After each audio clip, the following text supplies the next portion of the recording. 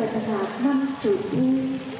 Thứ nhất thiên ngắm thiên thần truyền tin cho Đức Bà Chùa Thai, ta hãy xin cho được ở thiên liêng. Cha chúng con ở trên trời, chúng con dạy danh cha đã tham, nhớ cha sự đến, khi cha thể hiện với các cũng như trên trời.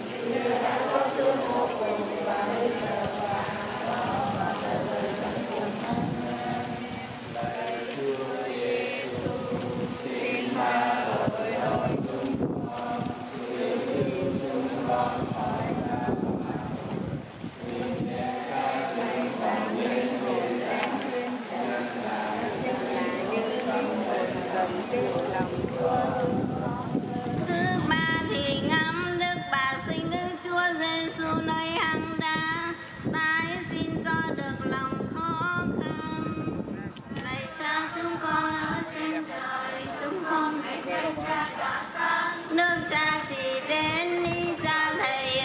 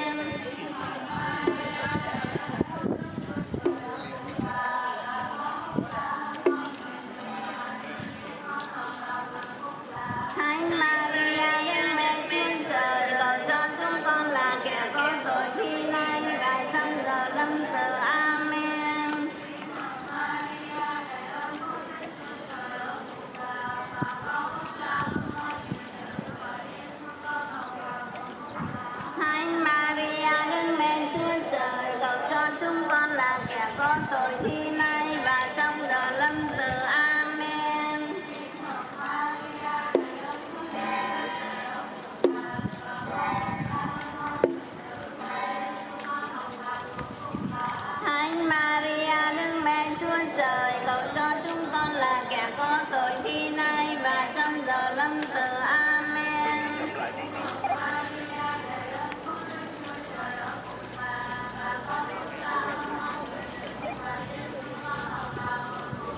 Thánh Maria Đức Mẹ Chúa Trời, cầu cho chúng con là kẻ có tội khi nay và trong giờ lâm tử. Amen.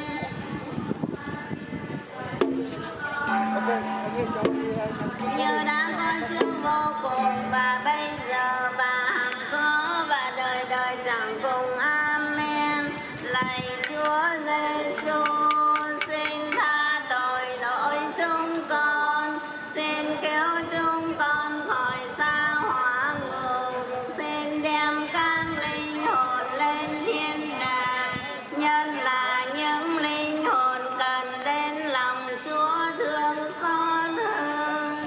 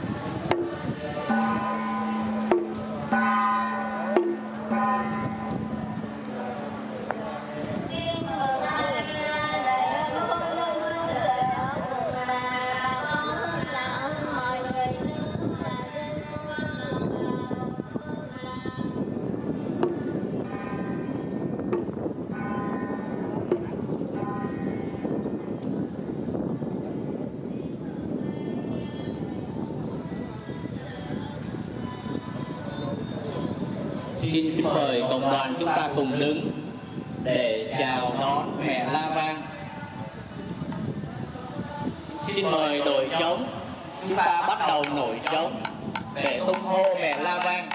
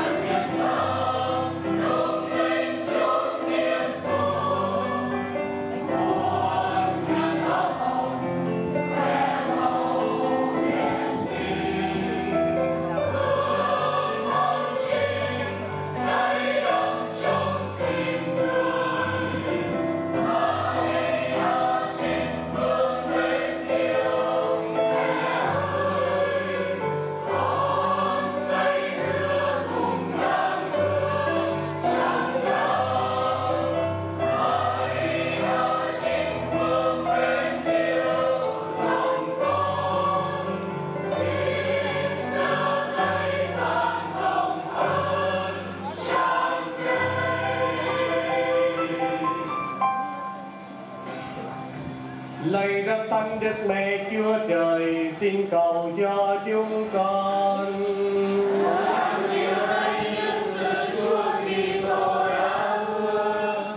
Chúng ta dâng lời cầu nguyện. Lạy Chúa, Chúa đã ban cho chúng con người mẹ tuyệt vời là Đức Trinh Nữ Maria.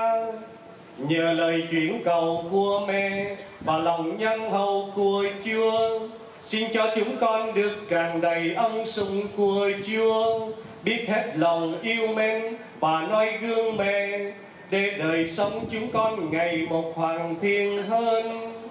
Chúng con cầu xin nhờ Đức Giêsu Kitô Chúa chúng con. Xin cộng đoàn mở trang 38 để đọc kinh Thánh Mẫu La Vang.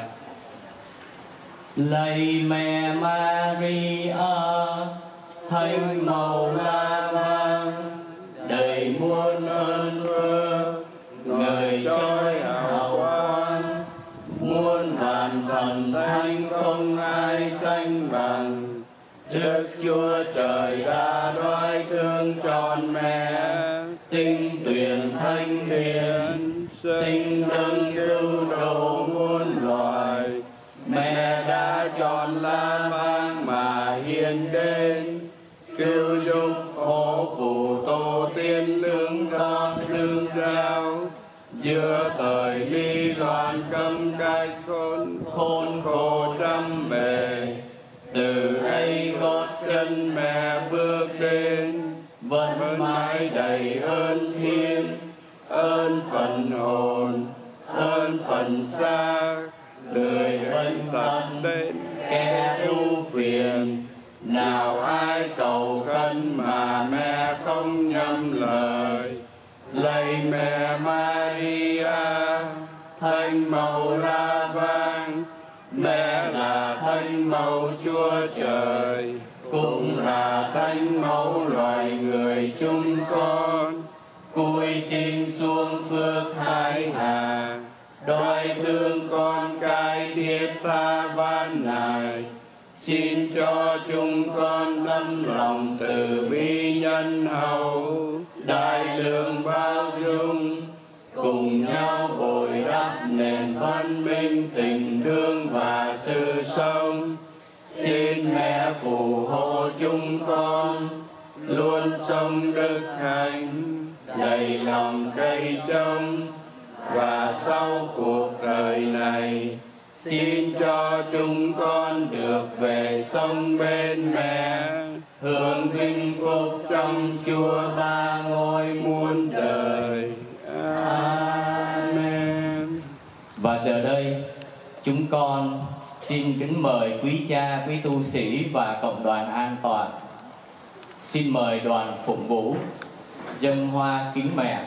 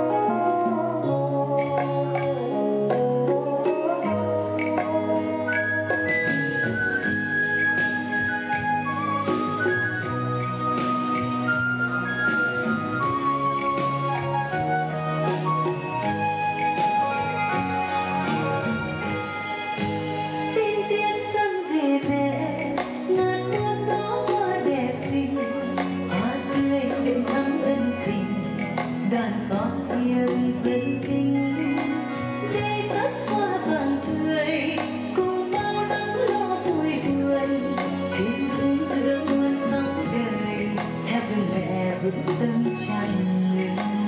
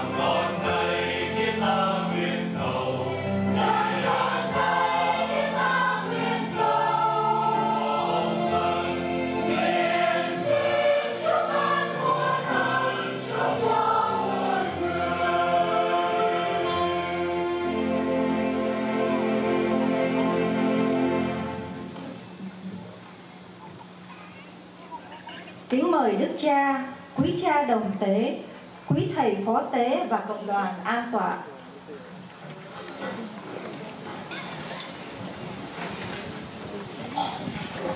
Con xin được giới thiệu Đức Cha và quý cha đồng tế, Chủ Tế và Giảng Thuyết, Đức Cha His Excellency Edgar de Cunha, Society of Divine Word, Bishop of Fall River Diocese. Thông dịch bài giảng của Đức Cha, cha Anton Bùi Kim Phong. Kính mời cha Charles Phạm Đức Sinh, trưởng ban tổ chức, có lời chào mừng Đức Cha và cộng đoàn.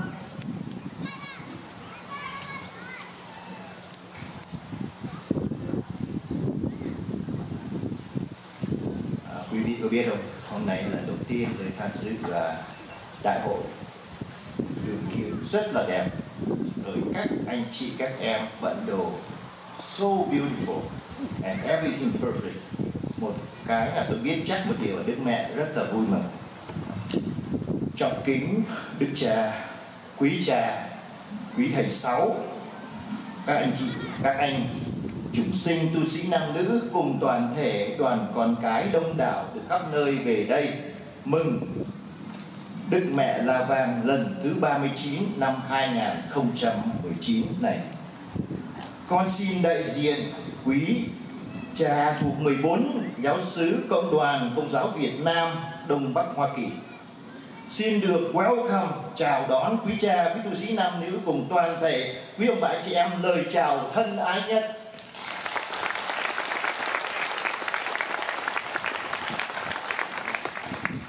Your Excellency Edgar Moreira, Bishop of the Fall River Diocese, welcome home.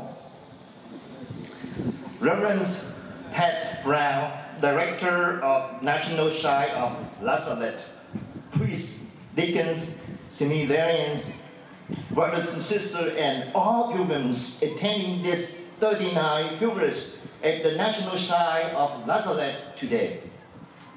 On behalf of the priests of the 14 Vietnamese Catholic communities of New England, we would like to extend our warmest welcome to all of you.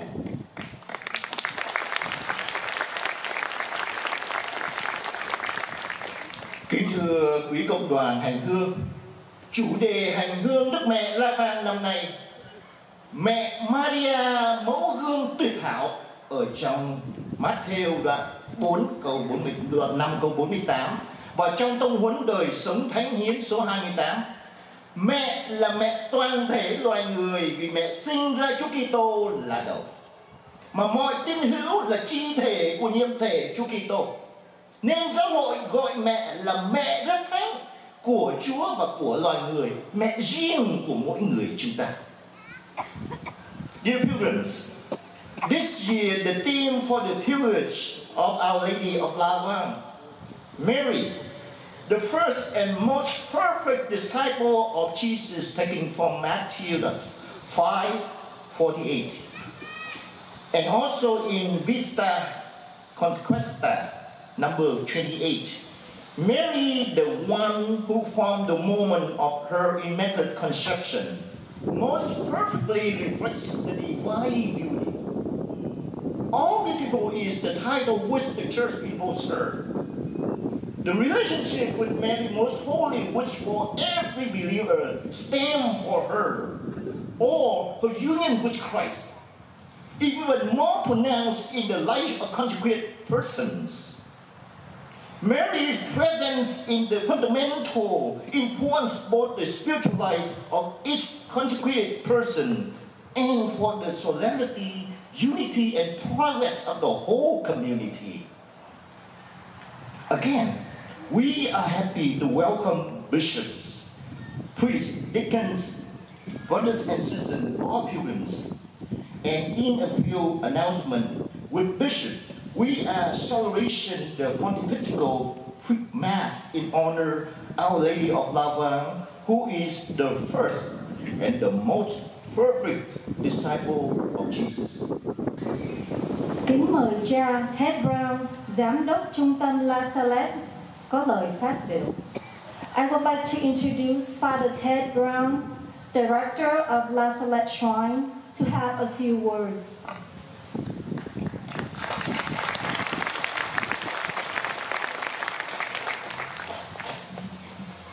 What a joy to see you all here. I didn't have a chance to welcome you on Friday, but I welcome you all now to this place of pilgrimage. And you bless us and continue to make this place holy with your presence. Pilgrimages are to encourage our faith, to dwell, the memory to dwell inside of us, to encourage us as we go along.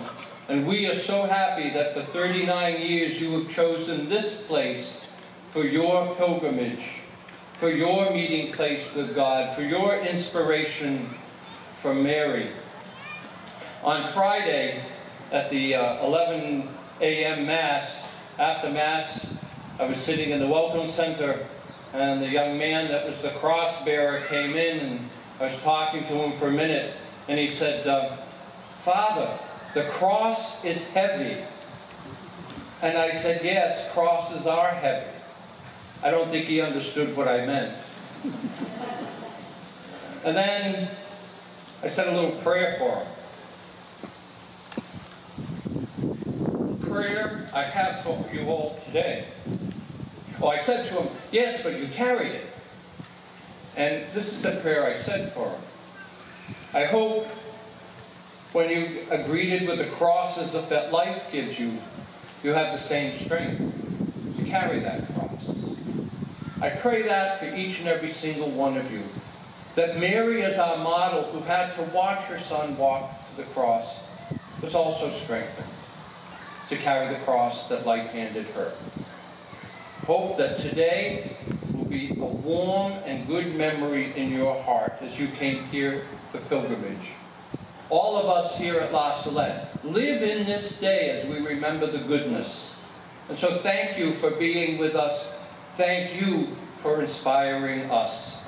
And may God bless you always.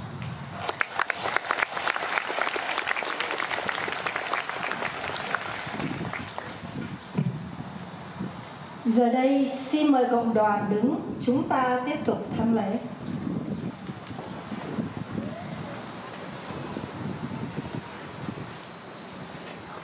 In the name of the Father, and of the Son, and of the Holy Spirit. Amen. Peace be with you.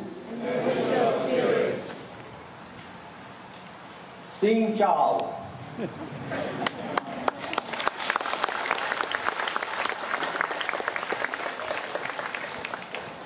And that's all I know how to say in Vietnamese. But I want to say how happy I am to be with all of you here on this beautiful day, on this beautiful place, on this beautiful occasion of your annual pilgrimage to the shrine in honor of the Blessed Mother. And I'm happy to welcome all of you to the Diocese of Fall River, those who have come from other places of New England, other states, or other dioceses. I hope you feel at home here at La Salette, because I know the La Salette fathers always make the pilgrims feel at home. And so tonight we rejoice and give thanks for your faith, for your perseverance, and for your celebration in honor of the Blessed Mother. So now, my brothers and sisters, as we prepare to celebrate these sacred mysteries, let us acknowledge our sins and ask the Lord for His forgiveness and His peace.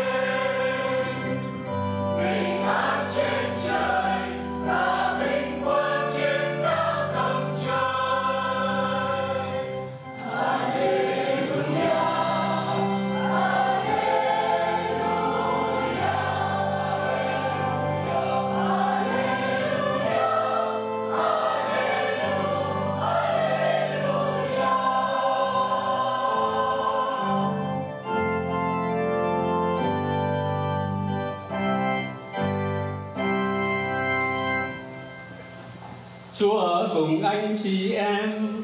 Và cùng Thầy. Tin mừng Chúa Giêsu Kitô theo Thánh Luca.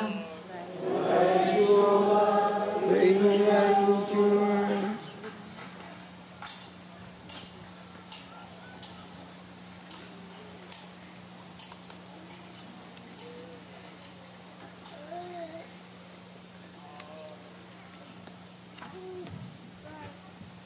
Lần kia, Chúa Giêsu cầu nguyện ở một nơi nọ.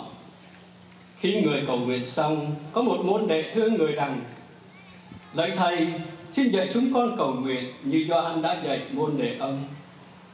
Người nói với ông: Khi các con cầu nguyện, hãy nói: Lạy Cha, nguyện danh Cha cả sáng, nước Cha trị đến.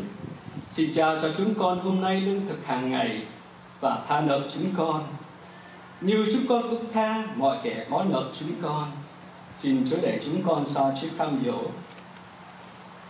Người phán cùng các ông rằng: Nếu ai trong các con có người bạn giữa đêm khuya nói với người ấy rằng: Anh ơi, xin cho tôi vay 3 chiếc bánh, vì tôi có anh bạn đi đường ghé lại nhà tôi mà tôi không có gì để đãi anh ấy.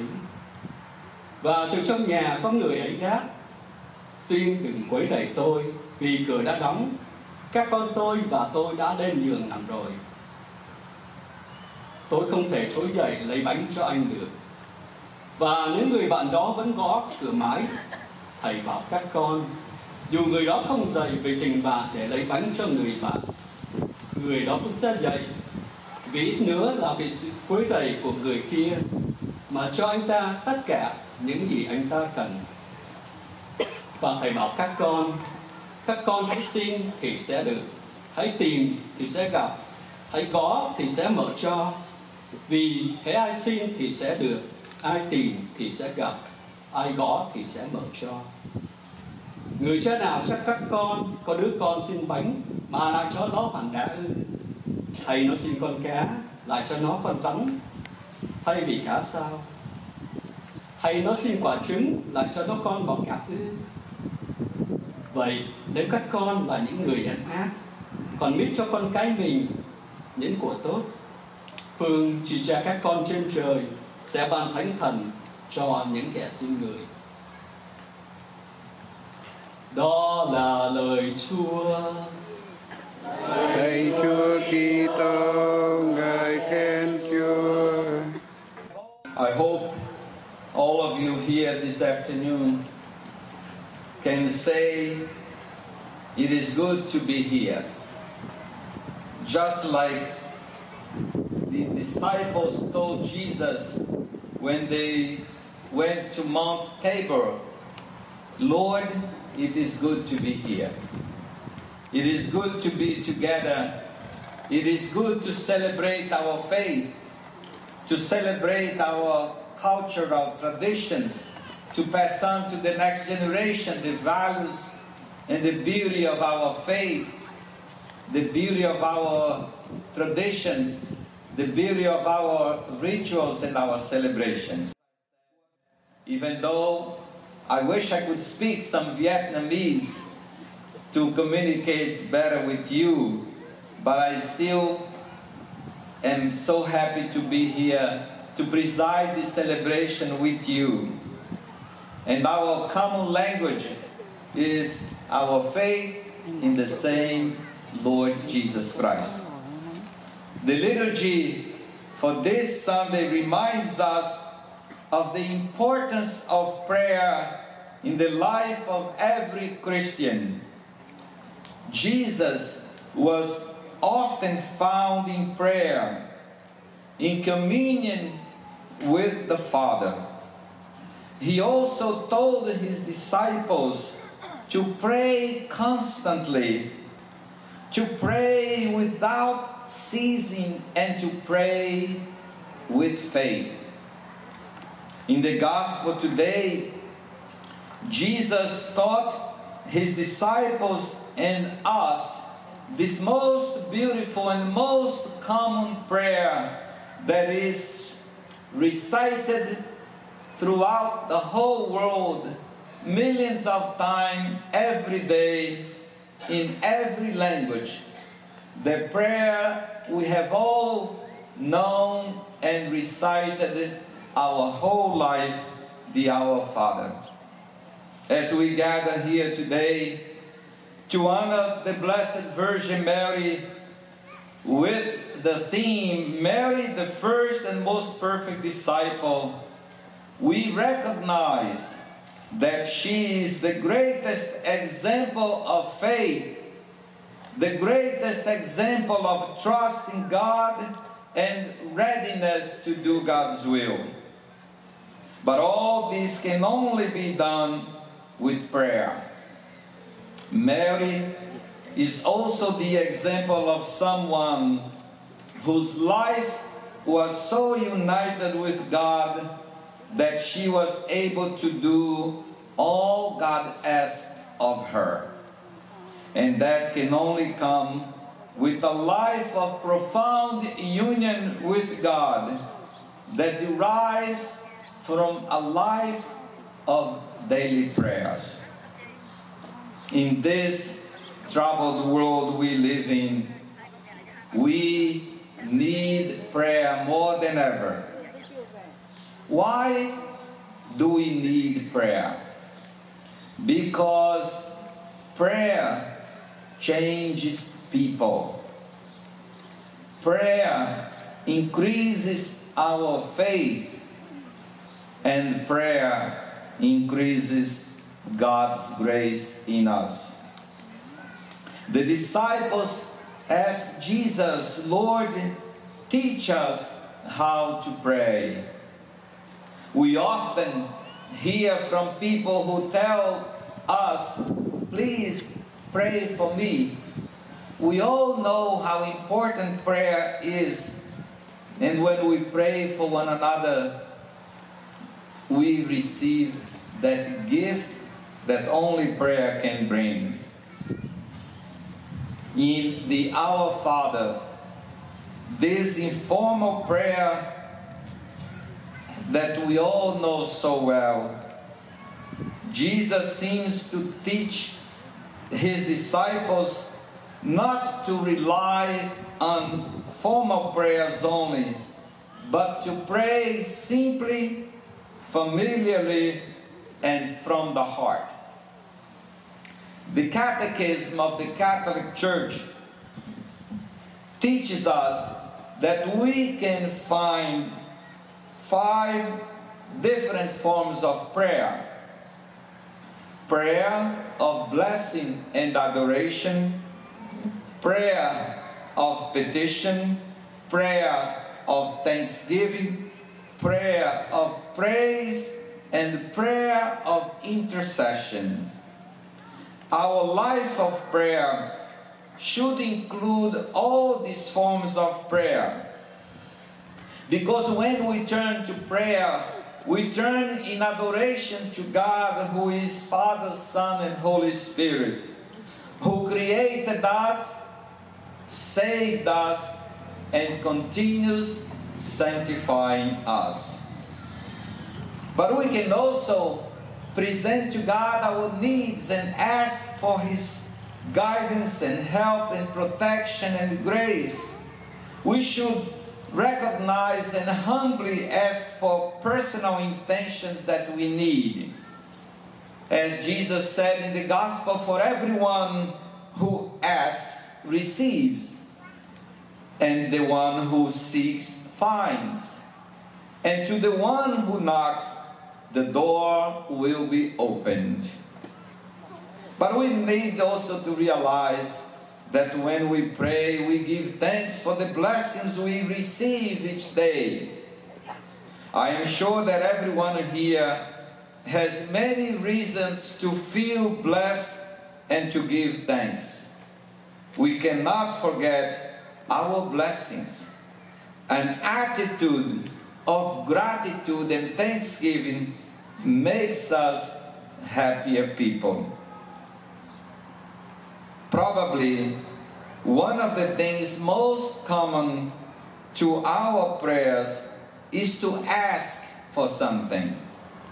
But our prayers should not only be about asking. We cannot forget all the other dimensions of prayers. We must also remember that when we pray, we need to place our needs and intentions before God, because God's ways is not our ways. God's response may not be what we expected or the way we expected it. So we must persevere and let God decide and respond as He sees fit.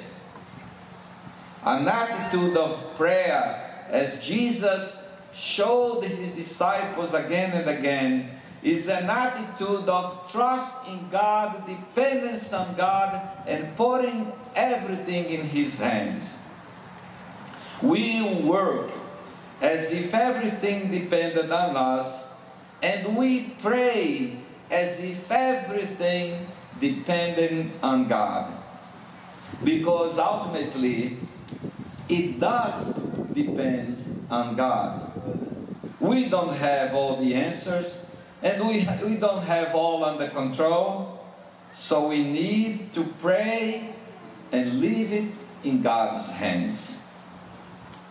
From the acknowledgement of the all-powerful and holy God flows our awareness of how small and needy and weak and dependent we are.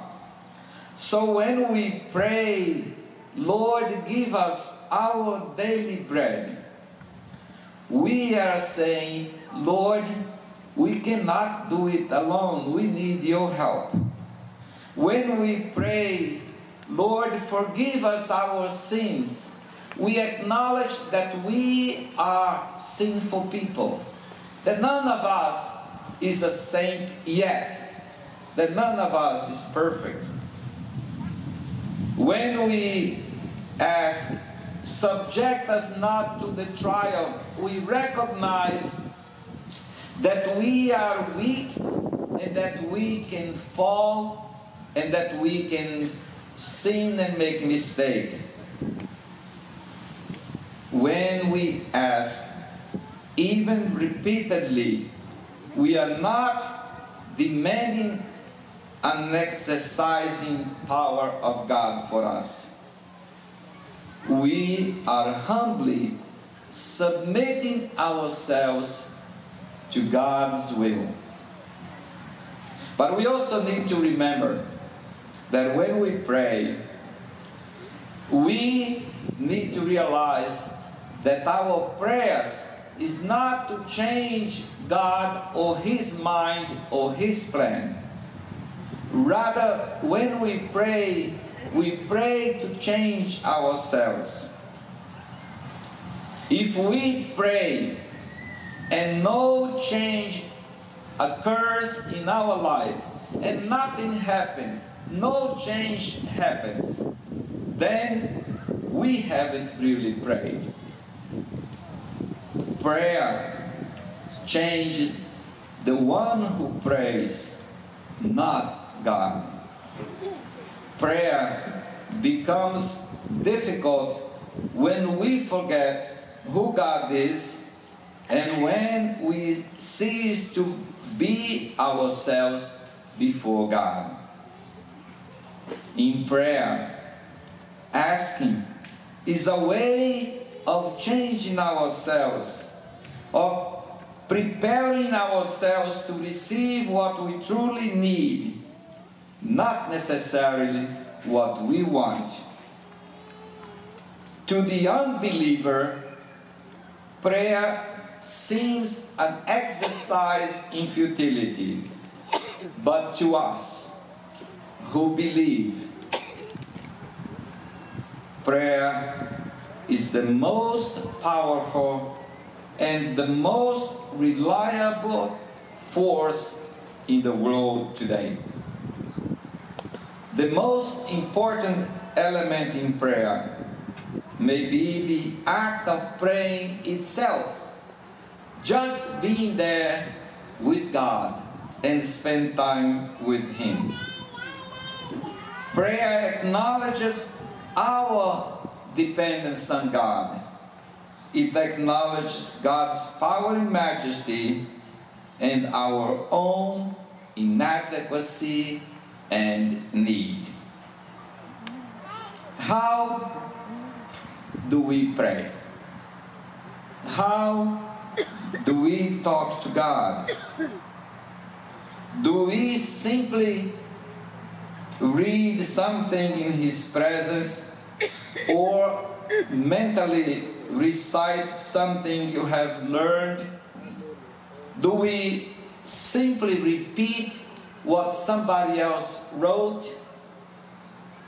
Or do we place our whole being, our needs, our joys, our sorrows, our gratitude, our begging, our tears, our crying, do we pray with our every being, with every ounce of our body and mind and soul? Prayer is at once speaking and listening, a being and a doing, a singing and a dancing. When I walked in here, as soon as I arrived, I saw the young ladies performing that beautiful prayerful dance. That is a prayer. What a beautiful prayer. What a beautiful way of praying, lifting our movements, our voices, our gestures, our whole being. And I could tell how focused and concentrated was everyone. That's what our liturgy is, a moment of lifting up our hearts to God. As Saint Therese once said, prayer is a surge of the heart. Just lift our hearts to God. Sometimes we don't have to say anything. We just need to be there with Him and spend time with Him.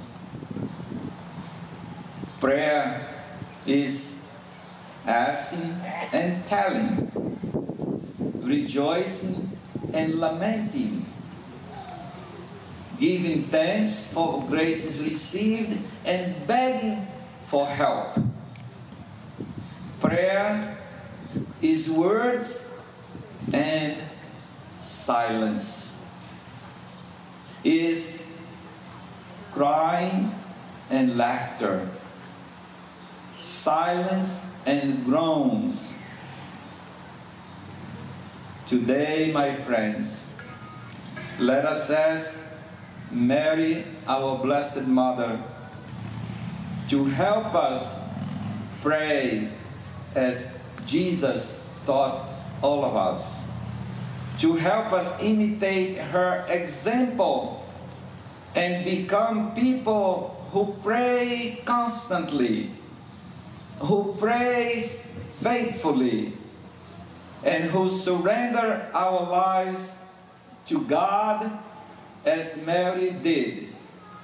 Behold the handmaid of the Lord. Be it done to me as you say, as you want, as you desire, not as I wish, not as I desire, but as you wish, O Lord. That's Mary's attitude.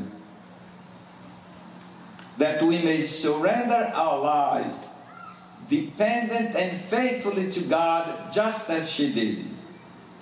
Let us ask her to help us become disciples of Jesus as she did, and help us to bring Jesus into the world just as she did. God bless all of you.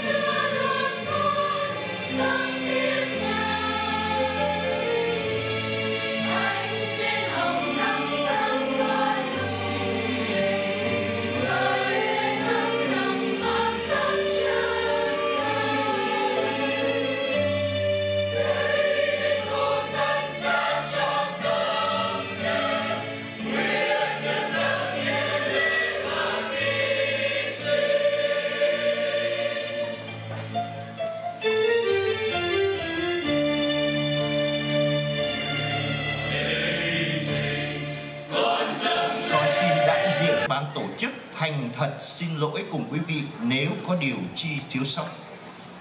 Last but not least, we look forward to seeing you all again for our 45th year of 2020.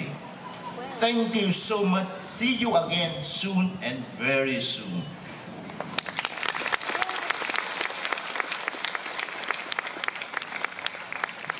And Bishop, right now, our small Vietnamese group here really we appreciate your time and your talents and your harmony. We have a little gift for you, please.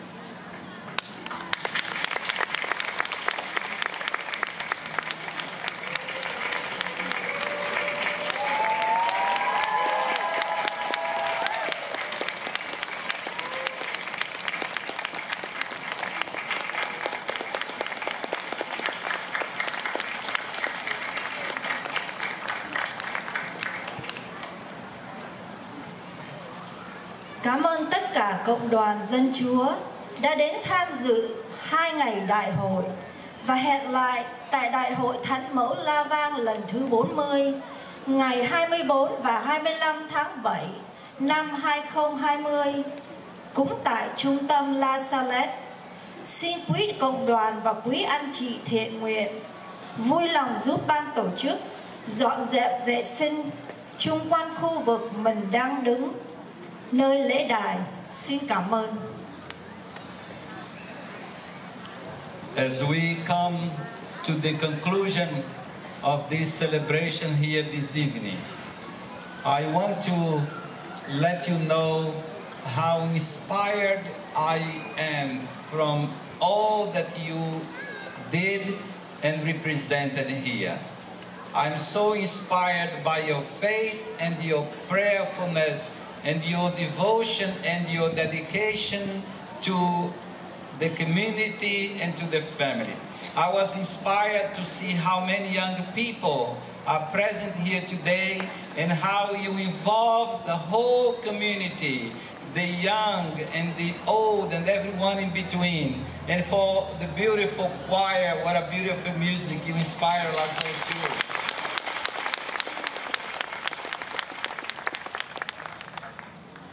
And I wish I could speak some Vietnamese. You have to teach me how to speak Vietnamese. My community, the Society of Divine Vocation, just opened a mission in Vietnam last year. I expect that they will invite me to ordain some of the future priests in Vietnam. But somebody is going to have to teach me Vietnamese. So I hope I'll find somebody here in Massachusetts to do that. Again, God bless all of you for all that you do to keep the faith alive. God bless you as you go back to your homes. And we look forward to seeing you again the next time.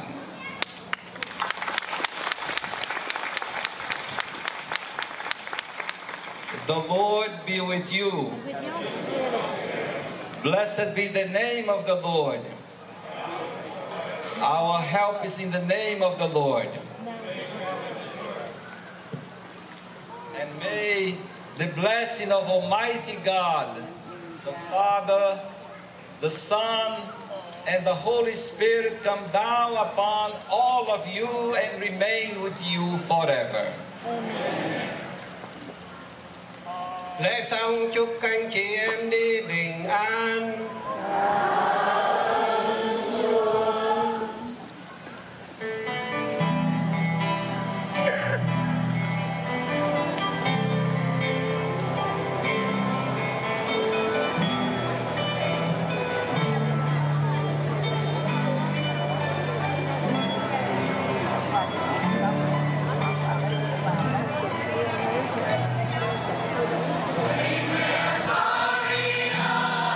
Mẹ